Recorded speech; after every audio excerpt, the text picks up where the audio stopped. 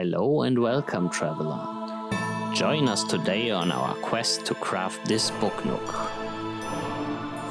I started by drawing a map of the street and the buildings in scale. Then it was time to transfer them onto cardboard. I found the backside of an old drawing pad in my stash, which was extremely thick and perfect for the houses. After cutting out the houses, I transferred the drawings onto the cardboard.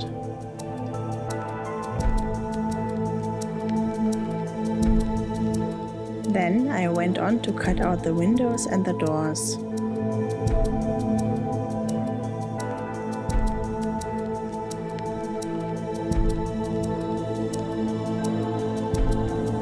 What makes medieval houses so enchanting to me is the layering of their floors. I glued all different pieces of cardboard together.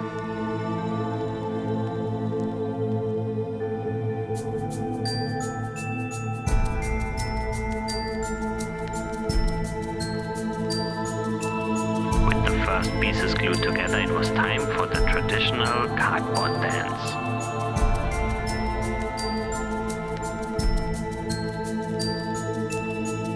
We wanted the houses to be in scale for our little tabletop figurines. To add a little more flavor to the house, I made little arches out of foam to go on top of the door.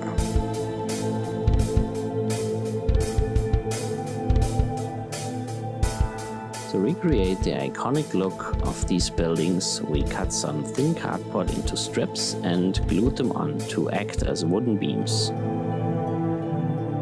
We used wood glue because this allowed us to reposition the beams slightly after we glued them on. We wanted a big gatehouse at the back, so I cut one out of a big foam block using our hot wire cutter. I'm still learning to use this, so don't mind some of the wacky techniques I use to create the shapes. For the roof of the gate tower, I cut out some sharp triangles and glued them together.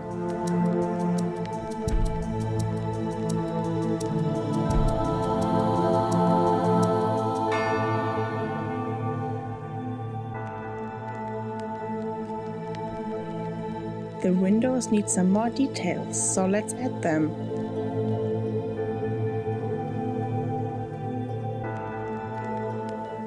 Now it's shingles time.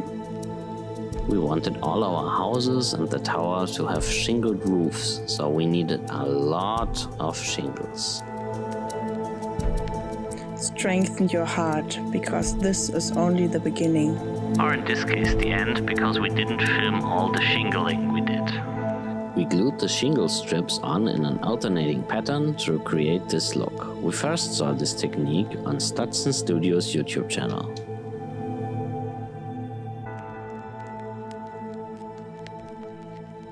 I found this beautiful plastic thing in our stash, and I think it will make the perfect medieval windows. I'm not sure if this is historically accurate. I simply drew diamond patterns onto the plastic. We painted the window holes black now because we can't access them later. We wanted one of the houses to have some interior. Yeah. The idea was that you can open the roof on this house and look inside the attic.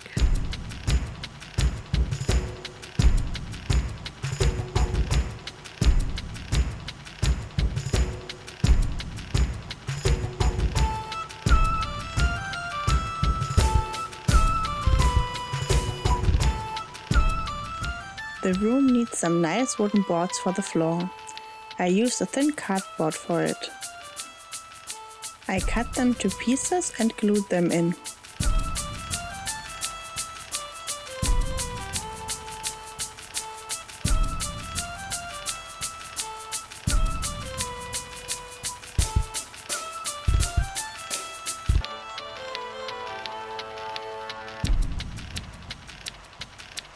And now time for more shingles.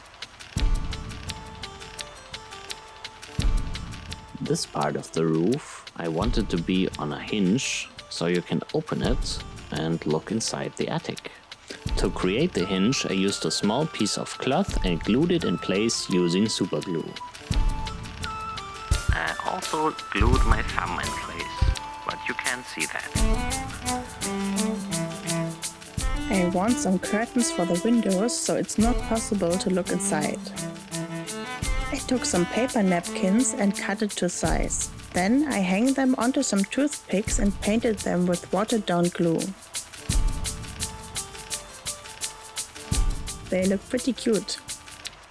Meanwhile, I made little doors for every house out of cardboard.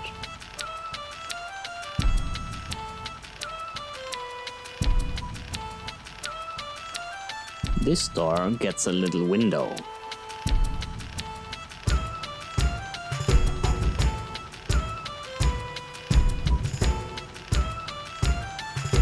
I used some cute little beads as doorknobs.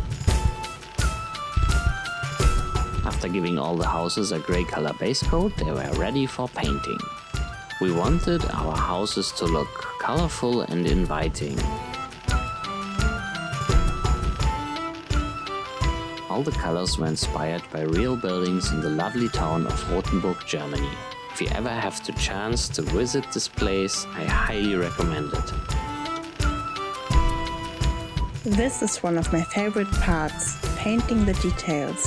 I really like to give the building similar colors in the shadow areas and the highlights. That will help to draw it all together in the end. I want the city to get a romantic fairy tale vibe. Here is a quick pro tip. Make sure your coffee has a similar color to the building you want to paint next. Also make sure to not accidentally drink the paint instead.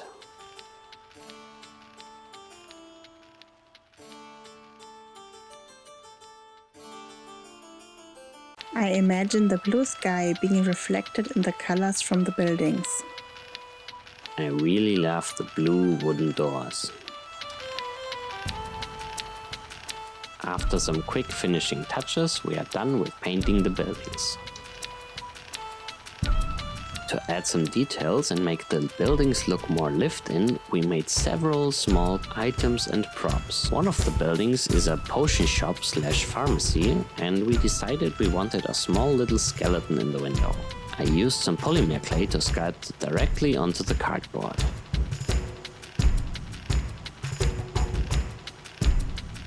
This is the closest I had to a bone color.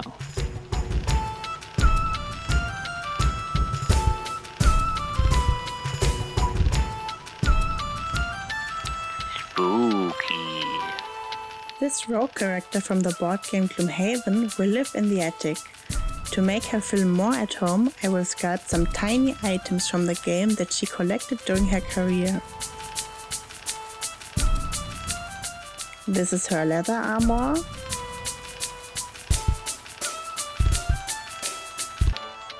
A pair of eagle goggles. And a giant hand. And some rocket boots.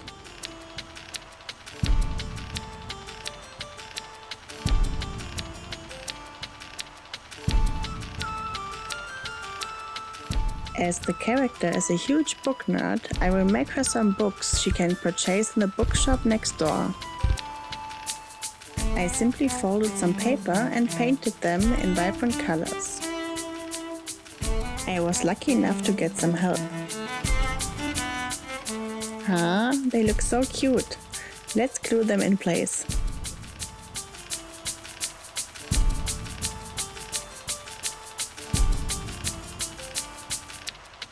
I made a little cupboard for all the items in the meantime.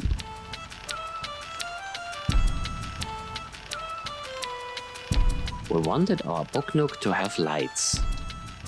As a light source, we chose these LED strips. You can just cut them into the length you need and they are relatively easy to work with.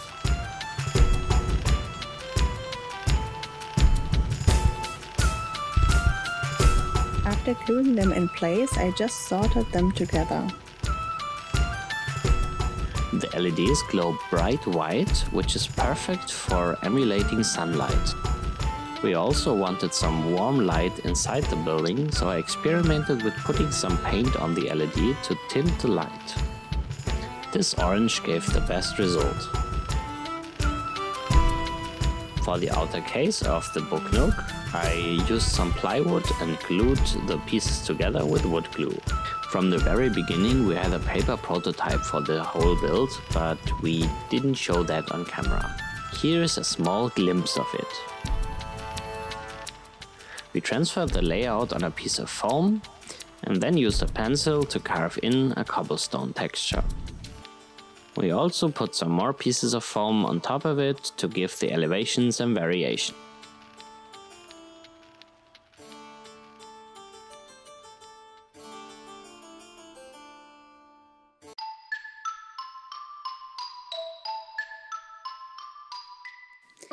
I mixed different pastel colors for the street. So fast you can't even see it. All the different colors give the street a nice natural look.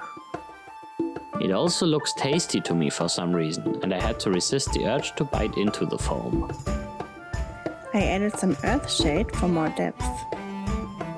I also dabbed on some green and blue tones to tie it together with the houses. Now it's time to add the sky. This is an amazing trick I saw on the channel of Medieval Booknook. Through adding this paper sheet, it will trick the eye later because there will be no visible corner. We want some grass and moss growing on our street, so here we dab on some glue to later put on some static grass. We used several kinds of grass and flock and moss to give a natural and organic look. Is this enough grass?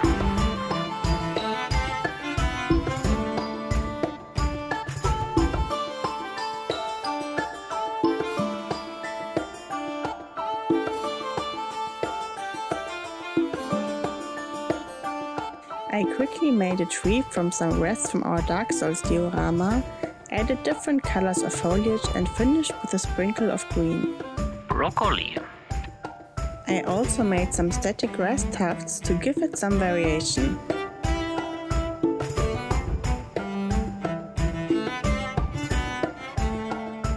By the way, look at this. This will be an optical illusion. Let's plant the trees.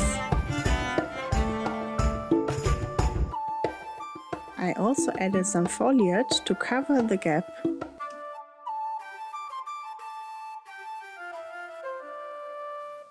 And this is what you will see when you look through the gate. To make the illusion perfect, I will also paint on the wall and the building. So you will only see fields and woods in the distance when looking through the gate. We want this booknook to look beautiful from the outside too, so you can use it as decoration while playing a tabletop game. Therefore it needs a spine. I glued cardboard together so it would keep a round shape. We left some space inside and on the bottom for all the switches and wiring for the lights. At this stage we glued the first two houses in place, but we didn't glue the rest in place because we still needed to finish the wiring and the outer case.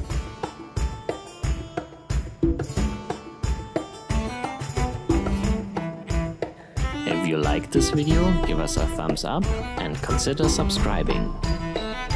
This would make the goblins living in our attic very happy.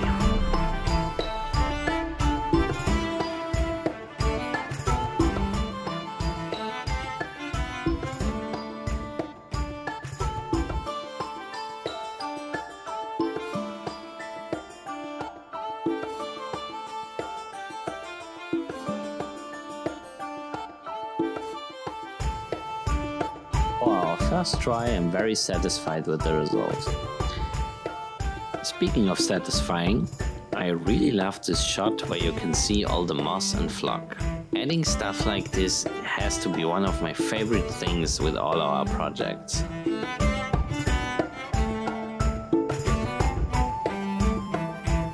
And here is the little skeleton from earlier.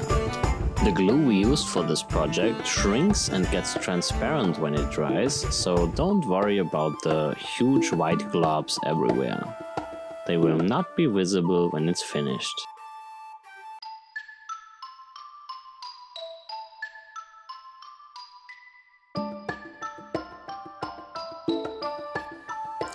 I also made some tiny signs for the different shops in the street. The last few parts of this project got a bit chaotic and we forgot to film some stuff. I drilled some holes into the back for the wires to run through. Now we can put the top board with the LEDs in place and connect the cables. All the wiring and switches to turn on the lights will be inside the spine, and we actually built the whole cover of the book before we did any of the wiring.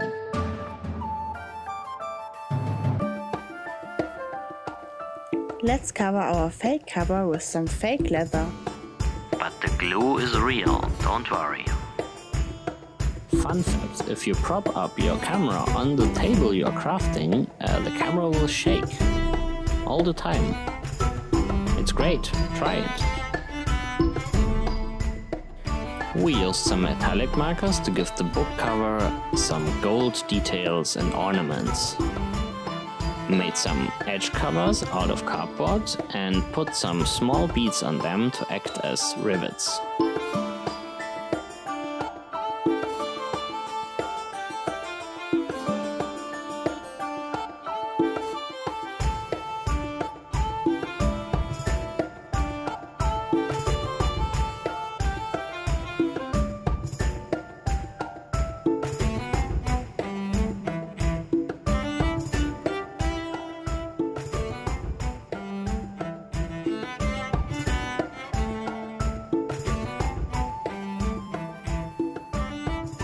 This concludes our quest for today.